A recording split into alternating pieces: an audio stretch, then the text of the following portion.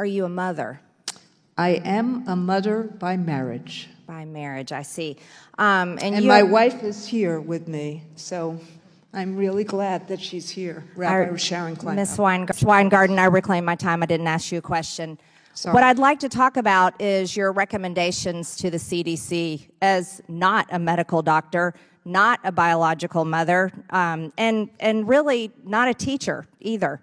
You had no business advising the CDC what the medical guidelines were for school closures, because now we have a nation of school children who have suffered because of it. The problem is people like you need to admit that you're just a political activist, not a teacher, not a mother, and not a medical doctor. Point of order, Mr. Chairman. I just want to make note that the decorum of the attacks on the witness were unacceptable that the gentlelady from Georgia just did. And so it'd be nice if we didn't attack the witnesses, particularly when making a decision about whether or not she's a mother. You are a mother. Thank you for being a great parent. Thank you. Thank you. Your point of order is recognized, Mr. Garcia. All right, guys. So as you just saw there, that was Miss Marjorie Taylor Greene tearing the head of the American Federation of Teachers, Miss Randi Weingarten, a new one, right? A new one over Randi's role in shutting down schools across the country and advocating for policies that you can argue were harmful to children's cognitive development, okay? Their ability to learn, okay, and what they were actually learning while they were in school. Again, these kids weren't in school. They were actually learning at home. They were learning online. A lot of these kids actually ended up not learning at all, and they fell behind. And now America's facing a crisis where kids are even dumber than they were before, because a lot of kids suffered during the pandemic from the inability to actually get in-person learning. And now she is facing questions about her role in that. And basically she's trying to do a U-turn. And this is something that we're seeing from a lot of these public policy officials that advocated for these harmful policies during the pandemic that we now know, again, weren't necessarily a good thing. And again, they're trying to walk it back and do an about face and try to pretend like, hey, I had nothing to do with it, right? Like, for example, Dr. Fauci coming out here and pretending like he had nothing to do with the country shutting down or deciding to close down during the pandemic, when he clearly was an advocate for the country shutting down. Take a look. It was a personification of me as a person who essentially closed everything down. Those were public health recommendations that came from the CDC, and I have always been very supportive of the CDC. And when it became clear that when we had community spread in the country, with a few cases of community spread, this was way before there was a major explosion like we saw in the Northeastern corridor driven by New York City metropolitan area, I recommended to the president that we shut the country down. Boy, I gotta tell you, man, wow, I love the internet, okay? Because the internet is forever, right?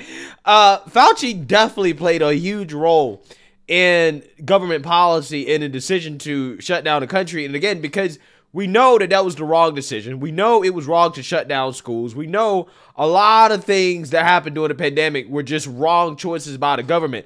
The people that were responsible, instead of us locking them up in jail, in prison, where some of these people belong, we're allowing them to go on TV and to walk it back as if, you know, hey, they didn't advocate for this stuff. But like I said, Randi Weingarten, right, is the latest public official. Well, I don't even know if she's really a public official. I mean, she might as well be. I mean, she's the head of one of the largest teachers unions in the country. And the teachers union have effectively bought and sold the Democrat Party because politicians are just prostitutes in suits, right? Yeah, I mean, hey, you know, they do anything that she says, okay? She's coming out here because she's getting a whole lot of backlash for her role in shutting down schools and hurting kids and their ability to learn. Now, she's coming out here trying to defend herself and trying to play a bunch of clips of her allegedly, right, advocating to keep schools open, at least in public. Let's take a look at what she's putting out here. Go back to in school. We need to actually get back to in-person learning. I am a big believer that we have to reopen safely and carefully. If you hear the frustration in my voice, I do. We put out a plan at the end of April. The teachers want it. 76% of teachers say they're in for going to school because teachers want to teach kids. They want to go back to school. Yeah. They know that it's important for kids. We want schools to reopen. We know in-school learning is better than remote. We've been trying to get kids back into school throughout the country, and we worked with New York City to do it. All right, so again, as you can see, she's playing some clips of what she said publicly, but according to Elon Musk's Community Notes, which is a tool that Elon Musk has created to counter liberal fact checkers who only fact check Republicans, right? Apparently, Randi Gardner, behind closed doors, was not necessarily for schools reopening. In fact, according to U.S. News, she led an effort to consider a strike over school reopening. She also advocated to strengthen distance learning, online learning. She also said that reopening schools was reckless, callous, and cruel. Okay, attempts to do that. Again, according to The Guardian, that's what she said. Areas with high union influence, right? So places that were influenced by her union remain closed much longer than other places.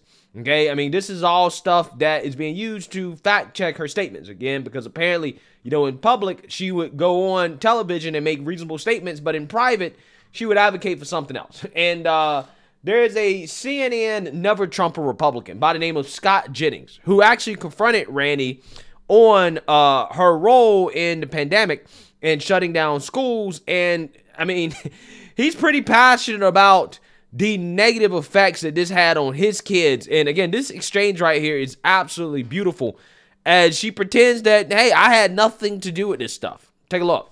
Some our other panelists in. Scott? Yeah, we don't know each other, but speaking on behalf of millions of American parents, I have 4 at home. I had to teach them at home. My wife had to teach them at home. I am stunned at what you have said this week about your claiming to have wanted to reopen schools. I think you'll find that most parents believe you were the tip of the spear of school closures. There are numerous statements you made over the summer of 20 scaring people to death about the possibility of opening schools. And I hear no remorse whatsoever about the generational damage that's been done to these kids. I have 2 kids with learning differences. Do you know how hard it is for them to learn at home and not in a classroom that was designed for them? And for you to sit in front of Congress and the American people and say, oh, I wanted to open them the whole time. I am shocked. I'm stunned. I'm stunned. And there are millions of parents who feel the exact same way. Okay. Go ahead, Randi. So, I don't know you, sir, and you don't know me. But I have worked for the last 20 or 30 years helping kids every single day. I've been a school teacher. I've been a union leader. I knew and understood the importance of reopening schools and the importance of making sure that people were safe. And poll after poll that we did of parents, and I spent a lot of time with parents, said that they basically understood and supported that we needed to do both. I'm really sorry about your kids. You think parents wanted to keep the kids? Nobody you wanted think to. Parents Nobody wanted to keep kids at home. Why did we fail? How did Europe and the rest of the civilized world get this right, and we failed? They had How did that happen? The schools in Europe that opened sooner than we did, and most of them did, had the mitigating strategies that we were just talking about.